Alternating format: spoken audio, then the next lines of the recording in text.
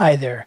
Terry Bailey, Senior Minister of Indian Run Christian Church in East Canton, Ohio, here to speak one more time from the book of Ecclesiastes and this whole business of living in depressing times. And I've spoken of Solomon's complaint about the cruel, arbitrary nature of the world, and I've spoken of how, though Solomon doesn't admit it up front so much in the course of Ecclesiastes, he knows that he has contributed to the sorry state of things, both in the world at large and in his life. And I've spoken of the chief of all of Solomon's terrors, age and death, and that God has made provision for these things in Jesus Christ. And I will speak just one more time. Solomon, in his late life, had made some serious mistakes and been led down some terribly wrong paths. But in the end, despite all else, he came to the right conclusion. Let me share with you chapter 12, verses 6 and 7, and verse 13 of Ecclesiastes.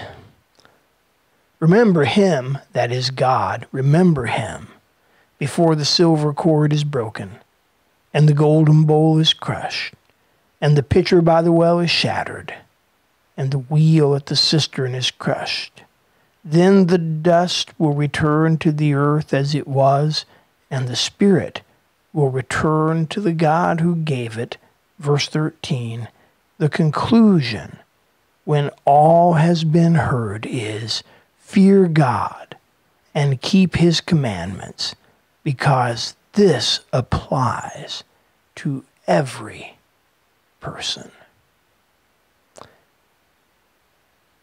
There are so many things we don't know and can't know, especially in the sense that Solomon would have liked to know in advance, to know before it gets here. If only we had known, we would have acted differently.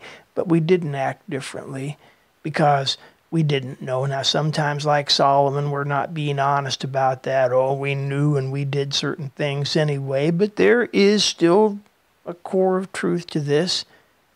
If we had known when and where the tornado was going to come, we had not built our new house there.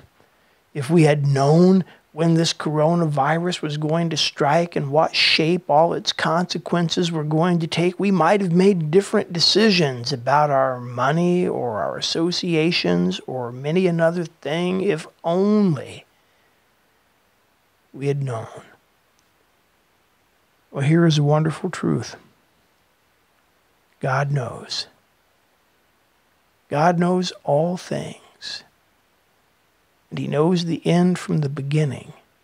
And he knows the particulars. And he knows the times. And he knows the directions. It is true. We don't know everything we think we would like to know in order to have a safe passage in this life. But God knows. And we can be guided by his knowledge, for he has told us everything we need to be happy and secure. And so the conclusion, when all has been heard, is this: fear God and keep his commandments, for this applies to every man, and in these times, and in all times. The God who knows everything will lead us through. If you would pray with me.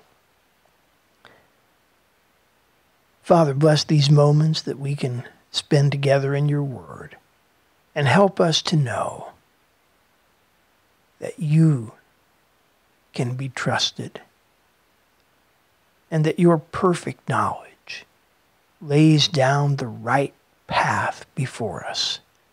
Give us the grace and wisdom to walk in it through the coronavirus crisis and beyond. For we ask it in Jesus' name.